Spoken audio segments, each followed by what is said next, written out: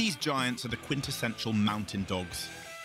Their extraordinary sense of smell can detect bodies buried under 20 feet of snow, and their huge paws can dig them out. Those skills aren't quite required on the island of Jersey, but Gizmo, Bo and Boris are still the perfect dogs for owners Wayne and Susie. A dream dog to me is a St Bernard. They're the most loving and caring dog. Bo and Gizmo, they're completely inseparable. We can't take one for a walk without the other. But Susie and Wayne had no idea just how much Bo and Gizmo loved each other until it was too late. The thing with St Bernards, because their chests and rib cages are so large, it's very difficult to tell a St Bernard is pregnant.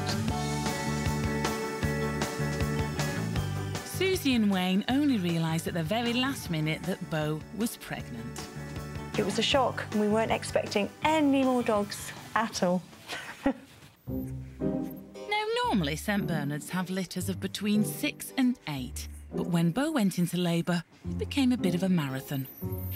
When we got to number 7 and we could still see her stomach quite big, it was a case of, oh my goodness, how many more are in there?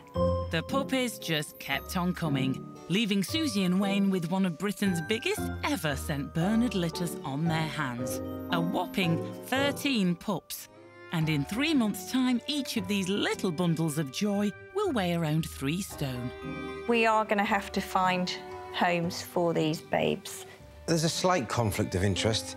I would love to keep all of them. He has, however, managed to persuade me to keep one. This little boy here.